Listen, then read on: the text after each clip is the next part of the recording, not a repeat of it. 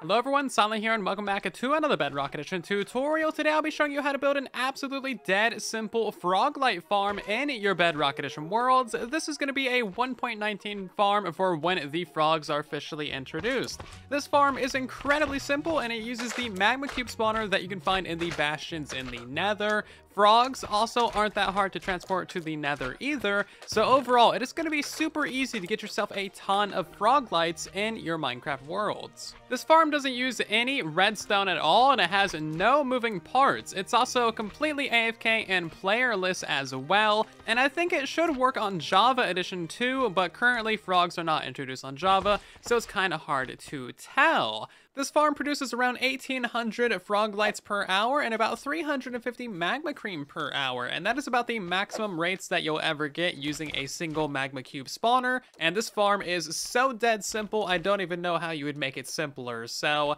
there is that. This is basically like, I guess, the end-all be-all Froglight farm for Bedrock Edition at the least. So how exactly does this farm work? Well, the magma cube spawner spawns a bunch of magma cubes, and all of these guys are attracted by the iron golem right here. All sizes of the magma cubes will jump through the powdered snow that's in the floor right here. Once the large and medium cubes are broken down into the small ones, your frogs down here at the bottom are allowed to eat them, and then all of your Froglights just get picked up by a couple of hoppers. And as you can see, you get a pretty good amount of Froglights. You get all different types from this farm, and depending on what frogs you use, you can get the verdant, the ochre, and of course the pearlescent Froglights as well. In case it wasn't obvious, frogs are not currently in vanilla Minecraft, they are only in the betas. They will be included in 1.19, the wild update, which should be releasing sometime mid-2022. I'm making this tutorial right now so that all you guys playing in the betas and snapshots will have a nice farm to use, and then of course when 1.19 releases, this farm will already be out and you guys can build it basically immediately. You can even build it before 1.19 releases and then just like have it ready to go. That way you get Froglights immediately.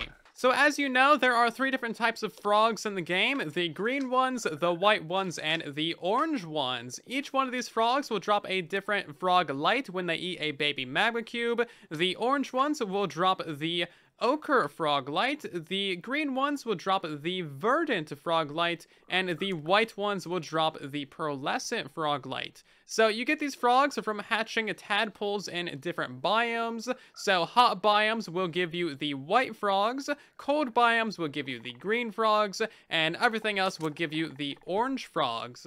If you don't know anything about the Froglights, then you can check out the video that's linked in the upper right. I did a whole bunch of testing and just basically went over all the features of Froglights, so you can learn everything that you need to about these in that video. And let's hop into the tutorial, shall we? First things first, there is a materials list down in the description of the video. That way you know absolutely everything that you need to build this with. And the first step of this build is to find yourself a treasure bastion, one with a magma cube spawner at the bottom of it. And you're going to need to conquer and take over the bastion. Now, the long and short of how to do that is basically don't die. Maybe place down a lot of torches, because these guys are mean. Basically, everything here is mean and wants to kill you. Once you've cleared out some of the bastion, we need to disable the magma cube spawner. So we need to basically make a 9x9 diamond of glass blocks going all the way around this thing, going 1 block above and 1 block below the spawner. So branch out by 4 blocks in every direction, basically, and then fill in all of these areas, and that will prevent magma cubes from spawning entirely.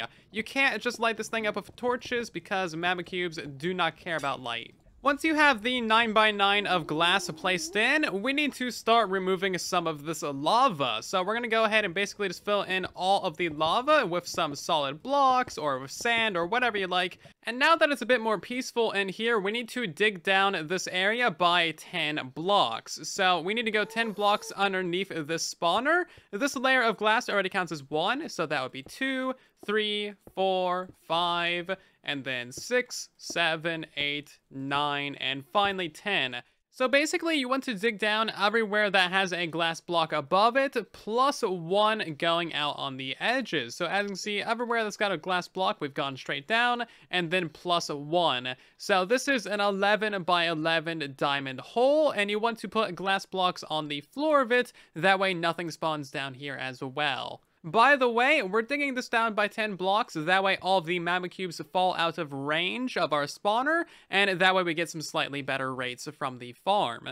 Before we jump down in the hole and finish up the farm, we need to build a wall surrounding the spawner to keep everything out of the farm and to keep all the magma cubes inside the farm. So basically, everywhere that you have a block, just go all the way up by 2 blocks above your little glass diamond that we installed earlier. So do this going all the way around your pit. Once all the walls are in place, go ahead and put a roof above the build as well to contain all the cubes and to keep everything else out of the farm. The roof needs to be 1 block above all of the walls, and that should equal a 3-block gap between the spawner and the ceiling. Now is probably a good time to build a temporary staircase going down into the kill chamber area. This way you have just easier access to it. So now it is time to build the kill chamber at the lower part of the farm. So stand in the middle of the farm and face the center of the bastion where you have your temporary staircase. We're going to go ahead and put in a line of 5 solid blocks right here going across, and then go ahead and dig out a 3x3 of blocks right here in the middle. We need to dig this down by a total of 4, and basically we're just going to line this with some solid blocks that we know are part of the build. That way we can easily tell what's what. So go ahead and dig this down by 4 blocks. Once you've dug this down by 4 blocks, go ahead and put in a line of 3 hoppers facing towards the middle right there. 3 hoppers going into the sides of all of those, and then 3 hoppers on the opposite side like so. We want some carpets above all of them, and then we're going to place in powdered snow a little bit later. But for the time being, go ahead and break out these 3 blocks, and we also need to kind of clear out some room on this side as well. This is where you're going to be accessing your chest, which is going to be going right there, and we're also going to have some glass blocks in this area so you can actually see all of your frogs. Of course, you need a way to actually get into this area, so go ahead and dig yourself a new staircase as well. Watch out for lava because it is all over the bastions.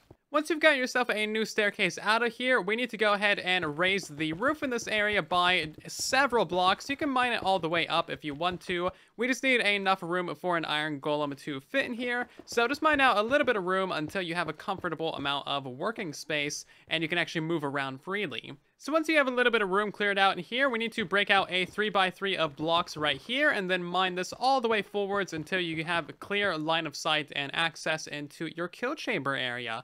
We're going to put some lower slabs on the bottom right here and some upper slabs on the top side, and then 3 trapdoors right in the middle and flick those up so that they are vertical. We're going to go ahead and grab ourselves a lower slab and put it right here in this area. Go ahead and encase this in some glass blocks as well. And now we need a solid block above that, a piece of rail, get yourself a minecart above that, and now we need to summon in an iron golem. So we simply need 4 iron blocks and a pumpkin right there like so, and then go ahead and break out that solid block. That should fall directly straight downwards, and now your iron golem is in place. This guy is going to attract all the magma cubes. They'll jump, be able to see his eyes, and then they'll simply run directly into the kill chamber. If you don't want to use an iron golem, then you don't need to at all. You, the player, can simply stand right here and you can AFK here. You'll never get damaged by the magma cubes, and this is actually a safe AFK spot. Just make sure that you don't flick these trapdoors, because then you can walk right in there, and that would be a pretty bad time. The main pro of the iron golem is that the magma cubes will be constantly attracted into your kill chamber no matter where you're at, so you can go off and do some other things in the area,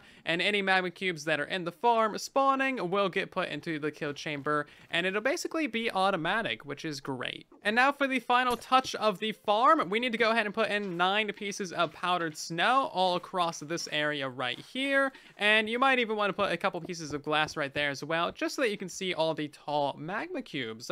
And that basically is all there is to the farm, besides one key thing: the frogs. So now it is time for the second part of the tutorial, where we talk about how to get frogs to the nether and what type of frogs that you need.